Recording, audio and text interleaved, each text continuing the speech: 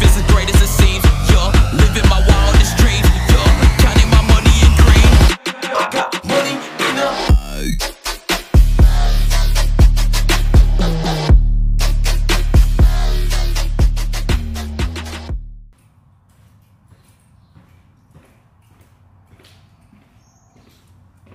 Hey, what's up, man?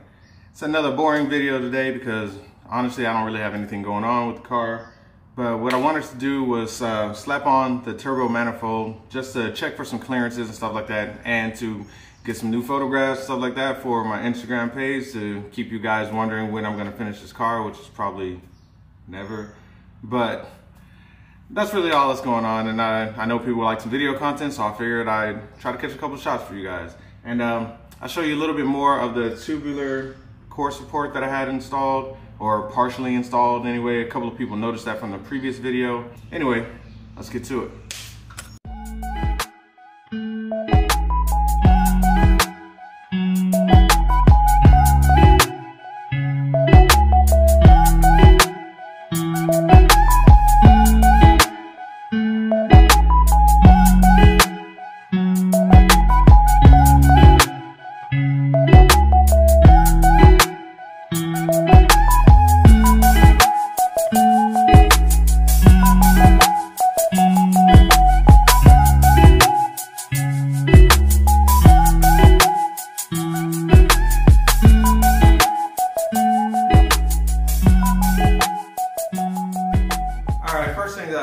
Why I went with a tubular core support.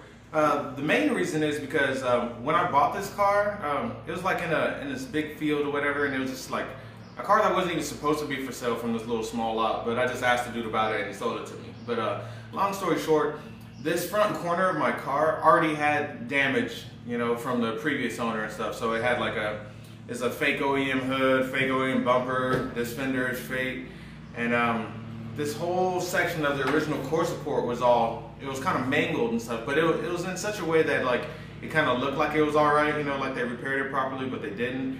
And it's just getting worse and worse over time. Some people might have noticed it in older videos. You can see like this whole corner, like it kind of moves and stuff like that, especially under speed.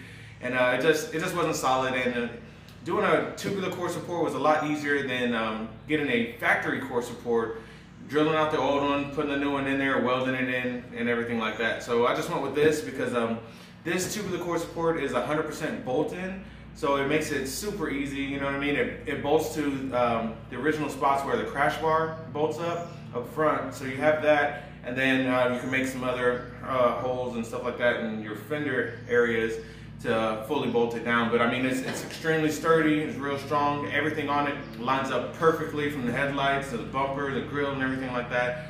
I got it from a guy out west, my man Walter Hernandez, aka Wally Built. That's Wally_built. I'll make sure to put that on the screen somewhere. Hit him up. I hit him up on Instagram, you know, chopped it up with him real quick, let him know what I wanted, and he was able to knock it out real quick, man. And it's good quality. I'm happy with it. Nice and strong. It's exactly what I needed.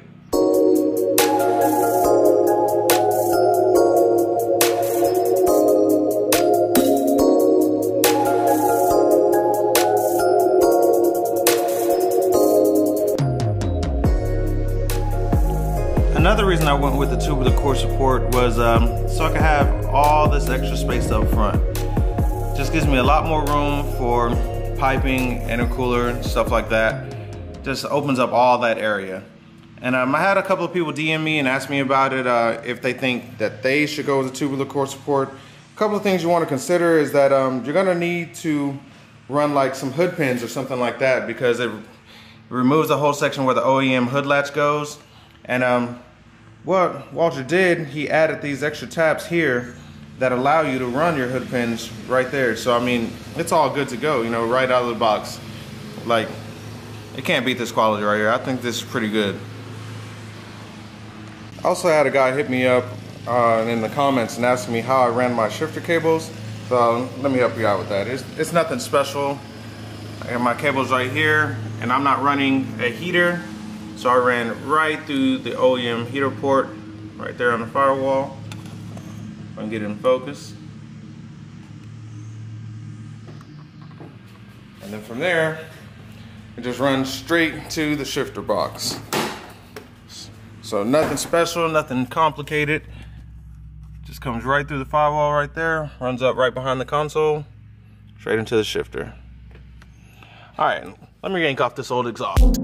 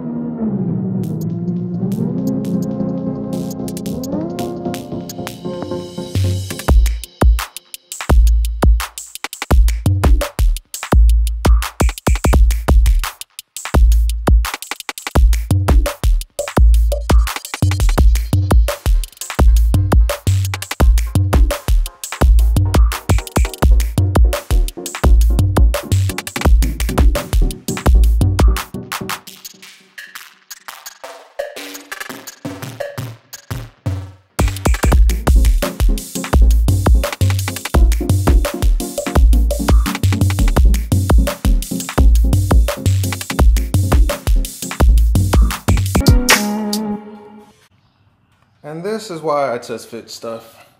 For little things like this, so I could make sure I go over extra details to get everything just right. Like my spacing from the manifold itself to the shifter cables. I'm gonna just put a little heat wrap on those eventually to keep those safe. And I'm gonna rotate my throttle body around so that way I have a little more slack in that cable and I can kind of drop that down so it'll sit under the wastegate a lot better. But overall, everything's looking good, just like I planned it. So yeah, that's really all I'm doing today, just getting a good look at things. Like I said, gonna grab a couple of pics, post that online for you guys. And that's about it, man. Nothing much going on right now.